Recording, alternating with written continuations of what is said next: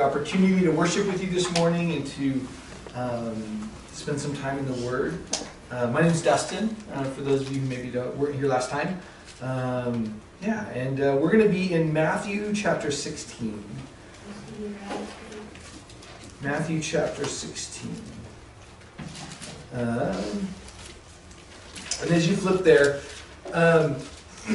you wouldn't have to hang out with me long enough, or very long, I should say, to begin to get a sense that I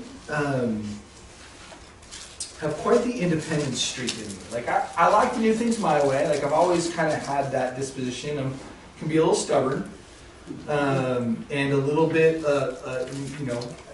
I was probably one of those strong-willed children, as you would call them, right? Remember that statement? It just means a brat. We just tried to make it nice. And so when I was in 5th grade, we were living with my grandparents at the time. My mom and I had moved out from my dad, and we were kind of in a year transition living with my grandparents. And I was at my strongest of strong-willed moments, probably, at least at that point. And I remember my grandfather, and I don't remember even what the argument was, but my grandfather was doing his best to kind of try to rein me in and try and get me, like, to not be such a strong-willed child. And I got so mad, I'm like, that's it, I'm leaving. So I grabbed a backpack and I stuffed probably a toy in there, and I walk out the front door of their house, and they lived up on the top of a hill. And I walked down the street, and it's down a hill, and I walked down to the corner, and I got to the fire hydrant at the end of the corner. It was probably about 15 or 20 houses down, and I was like, now what? I said, uh-oh. I got nowhere to go. I don't have a plan. I got nothing. And so I literally sat on that fire hydrant for like 15 minutes as like a 10-year-old, and just was like just sulking and trying to figure out how do I fix it? What do I do now? And then of course I got up and I went back home to my grandparents' house, and then kind of realized I didn't have it all together. I wasn't able to do it my own way. I didn't know everything. I wasn't in charge of everything. There's something in me then and today that I'm not instinctively good at following. Like, my first instinct isn't to follow. My wife is much more of a follower. She's more of a rule follower. Like, she never did school, and she always did her homework, and she's more instinctive. I always joke and said, you'd be a perfect candidate for a cult. But she has that, she wants to go along with it. She's like, that seems like a great place, let's go there. And it's like, but I've always had that kind of instinctive to try and like pave my own way and do my own things. I'm not good instinctively at following. There's a stubbornness and a desire for independence and autonomy. And you know, you see this like in our sin nature. You see this all the way back in the garden, right? Like this is the big divide, as it were, in the fall, right? The Eve, we were just talking about this at Sunday school. Like the Eve's desire, she wanted to be like God. That was the desire that was presented, knowing both good and evil. Which really you could frame that out to say that it was being able to decide for yourself what is good or bad, what is right or wrong. It's autonomy. It's the pride of autonomy. That's the thing, that's a fundamental thing that the human heart desires in our sin nature. We think we know best. We want things our way. We want others to bend to our will. It's really funny and kind of cute for a child to do that. It can be damaging for adults, right? It can create a lot of ripple effects and problems, but it's deadly to our faith. It's absolutely deadly to our faith. See, in our faith sometimes even, we kind of want our version of Jesus. Like we want Jesus on our terms. So that desire for autonomy still kind of finds its way in, and we want him to fill our desires and our needs and our wants and do things our way, rather than us, like we just sang about, saying like, no, you are Lord, you are Savior. And the reality is that God has designed us purposely and specifically to function his way. Like he's the designer, he's the creator. He knows what will allow us to best flourish, to be our best version of ourselves, to feel full and whole and at peace the best we can. And it's because he designed us that way. We were created in his image to reflect him. So he knows better than we do how we should best live. And yet we fight him, right? I do. I don't know about you guys. Maybe I'm the only one. But I fight him on it. Because his ways always feel, or not always, often feel counterintuitive and countercultural. right? Like, he'll be like, this is what it means to follow me. And I'm like, that seems like a really bad idea. I just don't like that at all, right? It's so counter. His ways are higher than our ways. His thoughts are higher than our thoughts.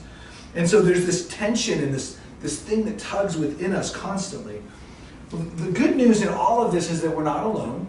The disciples struggled with the exact same thing, and they were walking with Jesus. They had a version of Jesus that they wanted, that they expected. They had a picture of what Messiah, who Messiah was going to be, what Messiah was going to do, and how this was all going to play itself out. But there's a secret that we can find, that freedom and flourishing for you and I, freedom and flourishing for us, is really found in simply following Jesus. The simplicity, it's really easy to understand and really hard to live. Right? Would you guys agree? Can I get an amen for that? Right? It's really like, it's not hard to go, okay, you're God, I'm not God. You know everything, I don't know anything. You lead, I follow. Like, that's like, again, we could just say amen, close the book, and go to lunch. But it's really hard to live that out day in and day out. Because there's still that residual effect of our sin nature and our pride that just constantly has to be put to death, because we just I want my way. I want to do it the way I want to do it. I think I know better than everyone else, right? We would all agree intellectually that this is true, right? That we would all say, yes, amen. He leads, I follow, I just need to follow him. I think what I want to challenge today and what we're going to talk about is, how does that actually integrate into your life? There's a difference between understanding something here and then having it work its way down into your heart and then out into your life. Right? Like those, it's easy, like we can all agree what Scripture says, but then does it actually shape the way I live and the way I love and the way that I serve and how I confess and how I repent? Like, does it find its way into those spaces of my heart, and then does it play itself out, or to what degree does it play itself out? That we go beyond the head and see our hearts reshaped and reoriented. And it's this day-by-day, lifelong journey of the Spirit transforming us. This is what sanctification is this journey of understanding and then integrating into our lives. And we're, like I said, we're going to be in Matthew 16. We're going to look at verses 24 through 28. And I really hope, I think it's going to help us to get some, this story, my hope and prayer has been that this gives us a couple of handholds that we can really grab onto practically as we look at this idea of what does it mean to just simply follow Jesus day in and day out. So Matthew 16, I'm going to set the scene for you a little bit. So Jesus, at this point in his ministry, he's having to work overtime to manage expectations. Because as his ministry has grown, the expectations on him have grown, and kind of the voices and the tug and the pull of not just the Pharisees and the Sadducees and the religious authority who are now against him, like clearly against him, but also kind of the expectations of his own disciples, right? You're starting to hear things like, hey, so when you come into your kingdom, can I be on the right side and my brother on the left side, right? Like there's this expectation coming from the disciples themselves. Hey, Lord, when are you going to restore the kingdom? When are we going to beat up Rome? Like, when's this going to all happen? So Jesus has been kind of managing that, and it's as they get closer to Jerusalem and closer to the cross, the intensity of that is going up. And he's having to become more direct and more clear with his disciples. He starts slow, right? Remember, think early on in the Gospels, he'll do a miracle and be like, I'm Messiah, don't tell anyone, right? Like he would do these, and you're like, why? You're trying to build a kingdom. Why would you not tell people you're trying to build a kingdom? But clearly what you see Jesus doing, just from a practical standpoint, is that if things got too hot too fast, then his ministry would be hindered. And so he's measured in how he starts to call people to himself. But those expectations are getting there. And so in chapter 16, they go to Caesarea Philippi, to a place called the Temple of Pan, which is in many ways is the epicenter of pagan worship for that time. It was a grotto, a giant, it's actually really amazing. It's a giant like cave that's in the rock. It's a natural spring in a grotto. And then in Roman times, like it had been a place of pagan worship, and then in Roman times, Rome built kind of like a building attached to it, and it was a place for worshiping primarily fertility gods. There was goat worship. It was like an epicenter of paganism. And of all places for Jesus to take his disciples, he decides the Temple of Pan is the place to go. up in Caesarea Philippi. But you'll see why, I think, in a second. And as they're there, Jesus does this thing where he says, hey, who do people say that the Son of Man is, right? He asks his disciples, who do people say the Son of Man is? And he gets various responses. Some say you're John the Baptist. Some say you're Elijah. Some say you're a prophet. And he says, but who do you say that I am? And I always love, like, when Jesus asks questions, clearly he knows the answer, right? So questions are invitations. So when you read your Bible, here's just a side note. When you read your Bible, whether it's in the Old Testament or New Testament, whenever God asks a question of someone, it's an invitation. You know, when in the garden, why are you hiding? Who told you that you were naked? That's an invitation. It's an invitation here. Tell me what's going on. Tell me what's going on inside of you. Tell me admit your mistake, right? So questions are always invitations. And Jesus says here, who do you guys say that I am? You know, and I'm sure there was a lot of like foot shuffling going on. Like some of the disciples are probably looking down going, I don't know, you say it, I don't want to say it. But of course Peter, my favorite disciple, ready, fire, aim Peter, he comes out and he says, you are the Messiah, the Christ, the Son of the living God. He makes a clear proclamation of Jesus' divinity and of who he is in light of the Old Testament. Jesus says, blessed are you, Simon. You didn't figure this out on your own. But my Father opened your eyes and your heart to understand this. And then he gives him this new name, right? He goes, you've been called Simon, now you'll be called Peter, which means rock. And he says, and on this rock I will build my church. It's the first time we see that word ecclesia, church, in the whole New Testament. So he's just saying, hey, like there's a new thing happening. Again, they're in the center of pagan worship. And Jesus is saying, hey, on this declaration, Peter, on what you've proclaimed about who I am, I'm going to build my church. And the gates of hell or Hades are not going to prevail against it. Now, they're standing in front of what was called the gates of Hades, this grotto, where some would say there were sacrifices that went on, but it was at least a place of pagan worship. And the believers there, the Romans believed it was like a gateway into the underworld in this natural cave with a grotto. And he says, on this rock I will build my church, and the gates of hell won't prevail. In other words, Peter, on your proclamation, on the truth of who I am as Christ and Messiah, I will build a new kingdom and a new community, and nothing's going to stand against it. And then verse 21 is really key. If you're there, you can look back a couple verses to verse 21. Jesus says, from that day forward, he began to share and show that he must suffer, die, and rise from the dead. So all of a sudden, like from that proclamation, there's a pivot point. And from that day forward, Jesus gets very, very explicit about the nature of why he's there. That he's not coming as a conquering king, at least not initially, but he's coming as a suffering servant. And that he was going to suffer at the hands of the Jewish authority in Rome, and that he was going to give up his life. That is not the Messiah that the Jews expected or wanted at all. And so they were going to have to begin to adjust their view of what their expectations were of Messiah. And you see that play out, right? Because then Peter pulls Jesus aside and rebukes him. No, never will that happen to you, Lord. Like, it's really strong language. He's like, nope, not going to let it happen. There's no way in heck that you're going to die, that I'm going to let you be handed over to the Jewish authority. Again, Peter, bold words, right? A couple seconds ago, he was standing on top of the mountain. Now he's falling all the way down the bottom of it. And Jesus responds by saying, hey, get behind me, Satan. You are a hindrance to me. And then he says, you are thinking about concerns of man, not concerns of the Lord. And so clearly, he's not calling Peter a name. What he's saying is your thoughts right now, your ideals are not in alignment with mine. They are a hindrance to me. You're worried about what the world thinks. You're thinking about what the world thinks about me. You're thinking about what you think the kingdom should look like and what you want it to be. And that is not the ways of God. So you see Jesus in this tug of war, right, with his disciples over who they want Jesus to be and who he knows he is. It's the same tug of war that we tend to engage in with the Lord as well. And then we get to verse 24, and this is where we're going to spend our time. Then Jesus said to his disciples, if anyone wants to follow after me, let him deny himself, take up his cross, and follow me. For whoever wants to save his life will lose it, but whoever loses his life because of me will find it. For what will it benefit someone if he gains the whole world yet loses his life? Or what will anyone give in exchange for his life? For the Son of Man is going to come with his angels in the glory of his Father. And then he will reward each according to what he has done.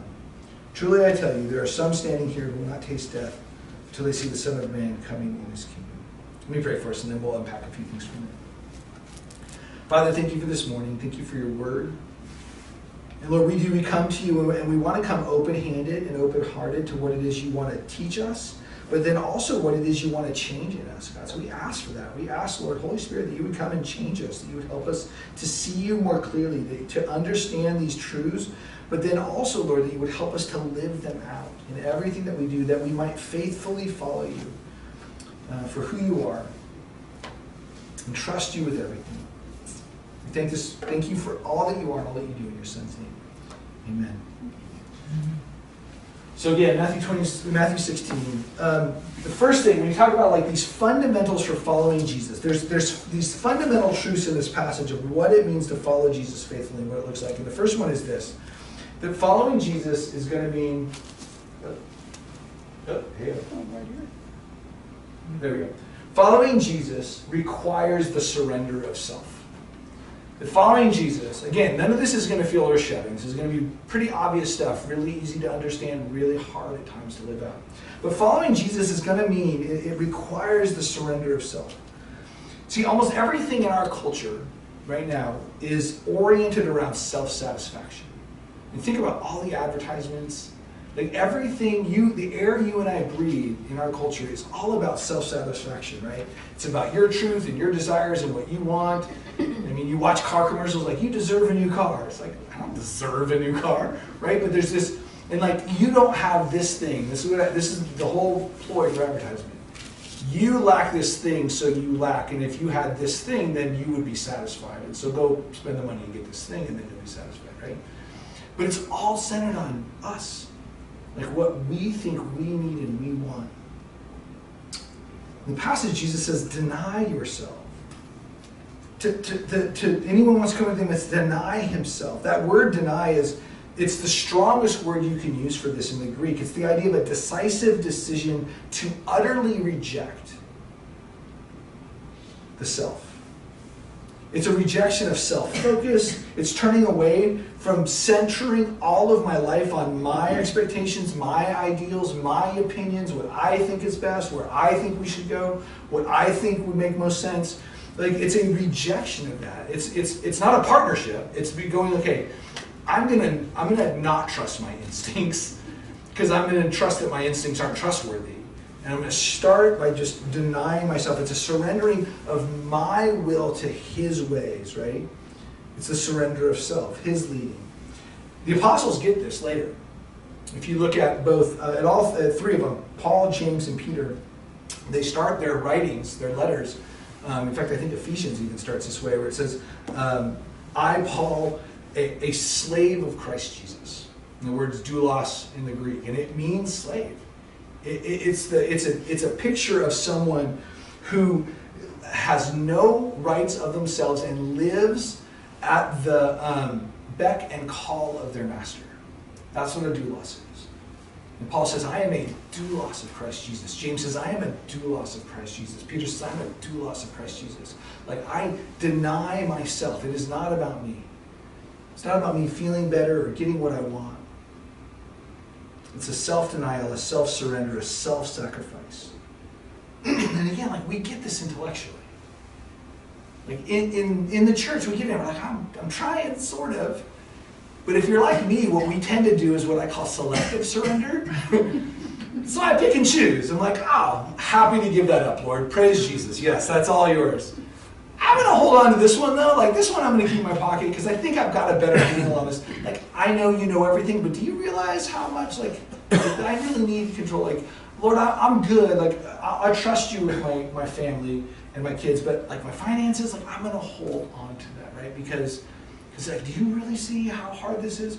Right? It's selective surrender. We tend towards selective surrender, where there's this kind of like it's like a partnership with Jesus. Like, we'll link arms and we'll do it together. And he's like, actually, what I would prefer is for you to deny yourself. And again, that isn't inaction. It's actually the most active we can be. I think actually denying ourselves is the hardest thing we can do. It's not me sitting around going, oh, well, I hope he figures it out, right? But it's a more about our heart's disposition. We want, in many ways, like we want to take and build our own kingdom within Jesus' kingdom.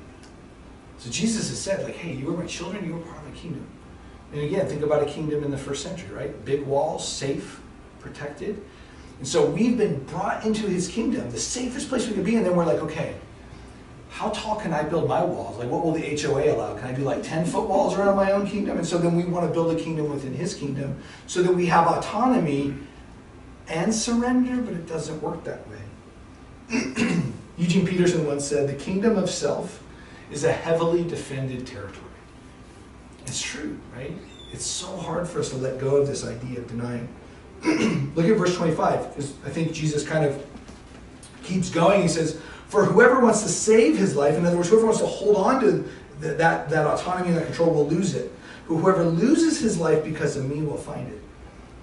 You think about Jesus saying there, he's saying, look, the harder you try to be selective in your surrender, the harder you try to keep holding on to the certain things, the worse it's going to get for you. It's like golf. Any golfers? Not me, because I'm a horrible golfer. Because I want control. I just want to hit it really hard and then it doesn't go anywhere.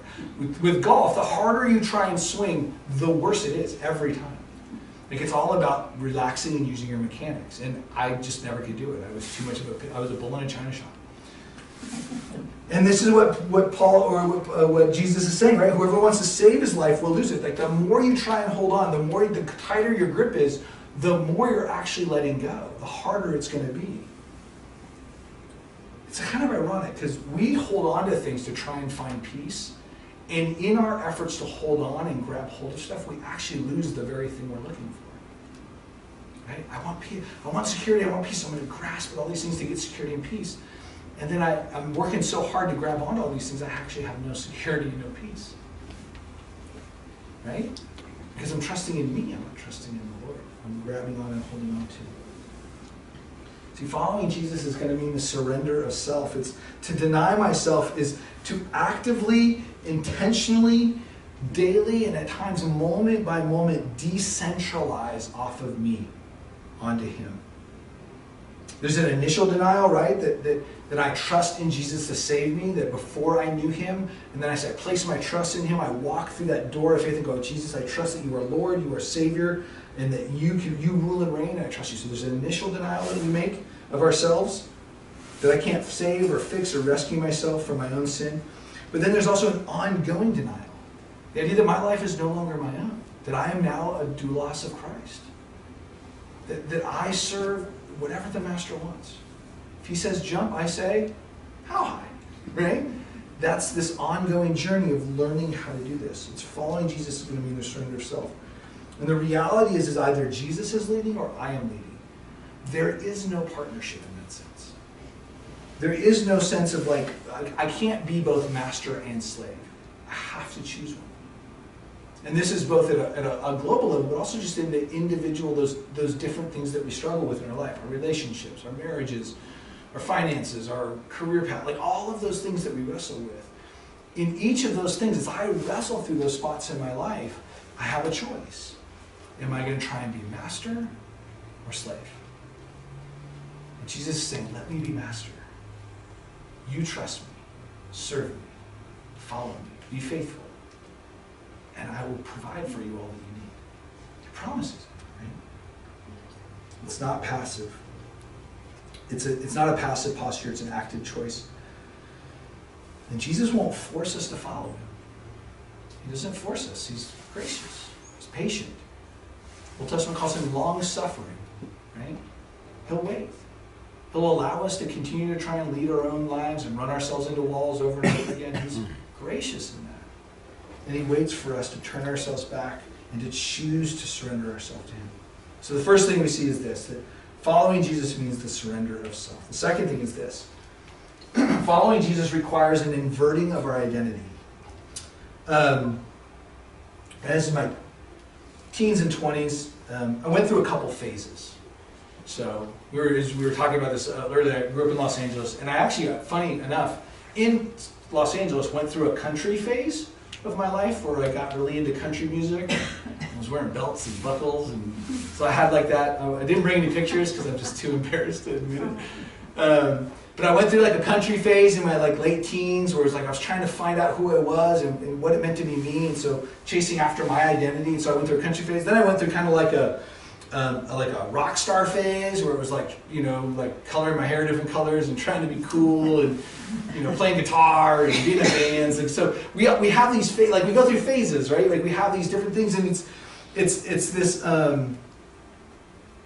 trying to figure out who I am, what defines me, and then how you, the people around me, see me. Like when you see me, what do I display to you, right? That's what we do. Like we dress a certain way, we carry ourselves a certain way, and in that, both intentionally and unintentionally, we're telling people about us. You know, if I came in with 32 nose rings and all these, like that would tell you something about me. I'm not saying it's good or bad, I'm saying it would tell you something about me, right? And so I went through that phase. Jesus says, deny yourselves, and then he says, take up your cross. This is really, really, really interesting. I think for a long time I thought exclusively of this idea around taking up my cross meant doing hard things, right? Which isn't untrue.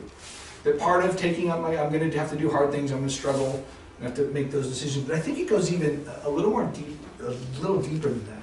See, the cross, when Jesus says this, is a public display of shame for the criminal, and it's a display of power for Rome. So when you walked towards the city gates, and you saw criminals on crosses out front, dead or dying, that said something about them, and it said something about the town you were walking into. One, don't break the rules, right? And these guys did, and look at the shame, right? So it displayed something. The cross, the condemned would carry, like you see this with Jesus, right? Carry the crossbeam to the crucifixion site. It was the ultimate symbol of humiliation and torture. There was no worse. Like there really isn't even something comparable in our culture, because we have sanitized death, and I think like we've given it honor and dignity in a way that they didn't. Like they wanted it to look gross. They wanted it to be messy. Rome wanted you to know that they were not to be messed with. So it was this picture of shame, and Jesus says, "Take up your cross." Like the cross is an odd symbol to build a movement on. I know now we wear crosses around our necks, and we have crosses on our ears, and crosses on t-shirts, because the symbol has been redeemed. But at that point, that would be an absurd symbol to build a movement on. It's a symbol of shame and sorrow and suffering and loss. It's a sign of failure, not success. It's the ultimate sign of failure. So when Jesus says, take up your cross, he's talking about also it being a public display of who you follow. You're identified now with a crucified Savior, with one who died, with at that point, the shame that would go along with that. He selflessly laid down his life for his enemies. He came as a suffering servant, not as a conquering king. We don't have little crowns that we wear on our thing. We wear crosses, right? It's an inverting of our identity. It's this idea. Think about this. By the world standard at that point, Jesus' life and ministry was a failure. Think about it. So this guy lived in obscurity for 30 years. He went around teaching and supposedly did some miracles for 3 years, and then they killed him. Not a winner by that standards. Now, we all know, rose from the dead changes everything. But by their standards, this idea of Jesus being this conquering, heroic, powerful king is not reality. By the world standards. And see, our tendency is to believe that our worth and value comes through power and importance and significance. Taking up your cross is actually inverting that. It's an inversion of our identity. We don't need to make Christianity cool again. Right? We don't need to chase power and celebrity and try and dress up the gospel so that people might be a little more like, hey, that's cool. Like, there's this thing in us that thinks we need that. We don't need the power. We don't need the influence. The church has flourished far more in the margins over the centuries than it ever has in power. Power has always been a detriment to the church, historically. But there's something in us, right, that we feel like, no, like, in order for me to have value and worth, or for my faith, that value and worth, we need power, we need importance, we need big buildings, and like we need those things in order to have money. We need all those things in order for the church to be seen. We gotta have a big Instagram following or TikTok following, right? Like, those are the things that we think become where we find power and influence. But that's not where our value comes from. Paul says in 1 Corinthians that the cross is foolishness to those who are perishing. See, there's an inherent foolishness in following Jesus. There's a foolishness with identifying yourself with the cross. Not only just being willing to carry whatever your cross is, but also the idea that you would say, this is the symbol of my heart and my life. This is where I rest. All my eggs are in this basket called the cross. That seems ridiculous to the world. Paul continues his thought in Jesus continues his thought, verse 26. What does it benefit a man to gain the whole world and lose his life? Or what will anyone exchange for his life? See, we spend our whole life chasing status and comfort and power and influence, both individually, and I think the church does this too. I think this is where, especially in the West, we get wrong. Like, the church chases after these things. We look at entertaining Christians versus discipling them, right? Like, we try and make things as comfortable and fun and cool as possible to try and draw people in. Again, I'm not saying that these things are all evil. I'm just saying these things aren't where our core identity is. That's not what taking up the cross is. The early church grew in persecution because Christians were willing to carry the cross. They were willing to identify with the crucified Savior and do the work that no one wanted to do. They were willing to go into the leper colonies and bring hope and healing and help. They were willing to hang out with the marginalized and the poor and the broken. It was fundamental. They were willing to bury the dead, break their own cleanliness laws in order to take care of the fact that there were dead that weren't being properly cared for. Like, that's what the early church did. And that's why they were seen and what attracted people to it. Instead of looking at power and position over sacrifice and service. There's a guy, an author named Thomas Merton, and he said this, and I actually really appreciate this quote. He says, people may spend their whole lives climbing the ladder of success only to find once they've reached the top that the ladder is leaning against the wrong wall. And that's kind of what happens here. And Jesus is saying, no, like, following means an inversion of your identity. What you used to see as success may not be success anymore. To carry your cross means to identify with brokenness and seeming failure and suffering and struggle. It means being willing to dive into the margins and sit with those who weep and hurt and not the ones who can get you somewhere in life, or not the ones who are going to be able to help you with things, and not the city council. Like, it's going to mean this type of a life. So following Jesus is an inverting of our identity. We're not the cool kids. We're not part of the cool kids club. We're slaves and we're servants of the cross.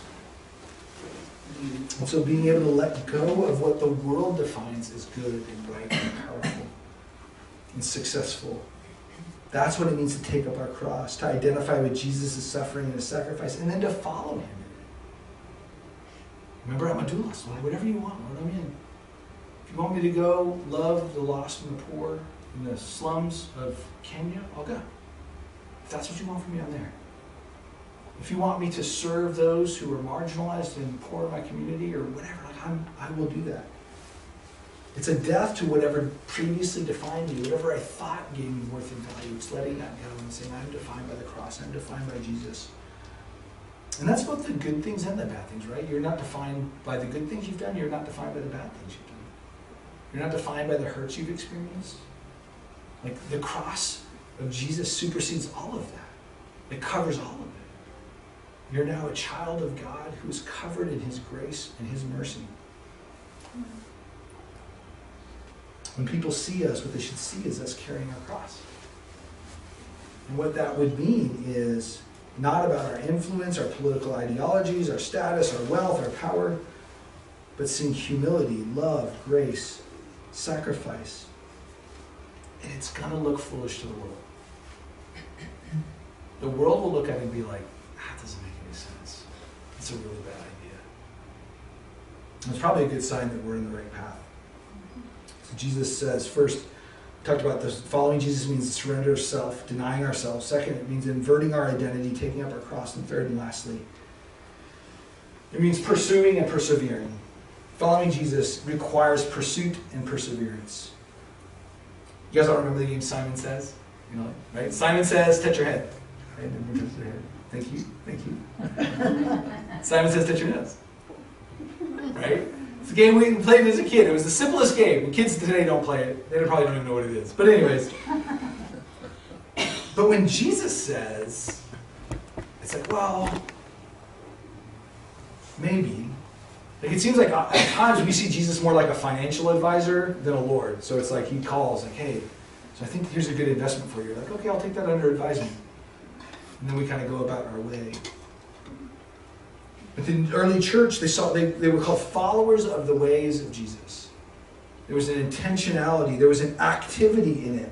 Moment by moment, day by day, they were denying themselves and taking up their cross. And they were putting Jesus at the center of everything in every environment.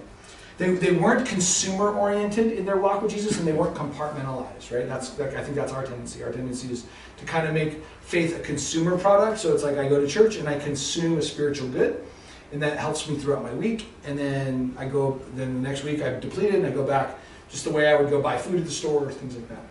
Versus like an investment in, like I am part of the church. I am part of this kingdom. I'm invested in it. I'm giving what God's given me and what he's done in me and through me to others as well. So we see it as consumeristic, or we see it as compartmentalized, right? So it's like Sunday is church day, maybe Wednesday study is church hour, and then the rest of my life I'm just kind of living my life. Like it's not an integrated thing, it's compartmentalized. There's a difference though. There's a difference in that, and like what Jesus is calling us to is this idea of pursuing and perseverance, that we're kind of always leaning in and towards him. Verse 27, he says, look, the Son of Man is going to come with his angels in the glory of his Father, and then he will reward each according to what he has done. It doesn't say he will reward each according to what he knows. How many Greek terms he learned, how much Hebrew he can talk about, how many seminary classes he takes. It's what has he done? How has he integrated these things into his life? How has he pursued Jesus and persevered in the midst of the challenges? Each of us are going to stand before the Lord, exposed and accountable. Now we do it all on the blood of Jesus. It's by grace we're there. But somehow in God's economy, there's going to be fullness of grace and accountability for how we lived out our faith. That we took it out of just an intellectual thing and we lived it. We lived it out. And following Jesus is going to be about pursuing and persevering. That maturity is going to be about more than just an accumulation of knowledge. It's going to be about a life that's transformed, and then a transformed life that's on display for others. That they may know, that they may see, they may experience. That our coworkers might be like, hey, that was a really hard thing that happened at work. How did you not lose your mind? And not be like, well, I just have a lot of patience. But be like, hey, you know what? Everything in me wanted to lose my mind. But I believe that there's a God who's with me and for me and protecting me and reminding me that he's bigger than all these things. And so that helps me in those spaces. Right? That's how we pursue, how we persevere, is telling those stories. It's this idea of a pastor I grew up with who used to say it's listening and responding. Obedience is simple as listen and respond. Listen to the word, listen to the Spirit, and then respond. So the Lord leads you, and my job is to listen and respond. That's my rhythm in my posture. Following is not perfection. I say it again, following is not perfection, it's about pursuit and perseverance. That we are faithful to seek him, that we listen and we respond to him, that we confess and we repent when we mess up, and that we rest in his grace. And that we do that moment by moment, day by day, all throughout our life. We deny ourselves, we take up our cross, and we follow him. And as we follow him, we become more like him. The word Christian means little Christ. That's all it means. The more time we spend with him, the more we end up aligning with him. The more we trust him, the more our heart aligns with his heart, the more we care about the things that he cares about. It's this kind of byproduct of being with someone. The more you're with them, the more you kind of become like them. You start to care about what he cares about, love the things that he loves, and serve the way that he serves. So fundamentals are following, right? God has lovingly and purposely designed you and I to flourish as we follow him. That's the best way. That's you operating at peak performance, is in us following him. And that means that it's going to mean, fundamentally, it's going to mean a surrender of myself, that I have to decentralize my life off of me and begin to sacrificially serve others. Trust the Lord and serve others. That it's going to mean an inversion of my identity. It means that the cross now defines me, that I don't have to try and be a cool kid. I'm now a slave and a servant. That's my heartbeat. And it's going to mean pursuing and persevering, which is going to be this listening and responding to him, obeying to his will and his ways, and sticking with it. Which is why we need community, right? It's why we need the church. Because on my own, I don't have the strength to do that. When things get hard, I don't have the strength to do that. I need other people coming alongside me going, hey, hang in there. He's still on the throne. He's still with you. He's still for you. That's what the church is for. So as we wrap up, I just encourage you to reflect a little bit. What does this look like for you? What does following Jesus look like to you? What does it look like for following Jesus, for denying yourself, taking up your cross, and following him look like in your life? To make it your highest priority. What does it look like in your family? What does it look like in your community or in the workplace that you work at? What does it look like here? It's part of grace. Like, what does it look like for me to deny myself, take up my cross, and follow him?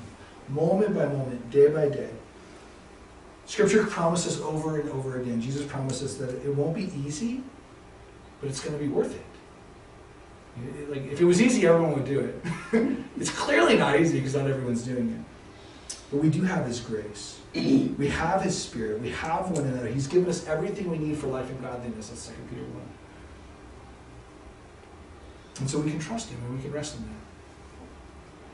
So then we do this. I'm going to pray for us. And then we're going to respond in worship.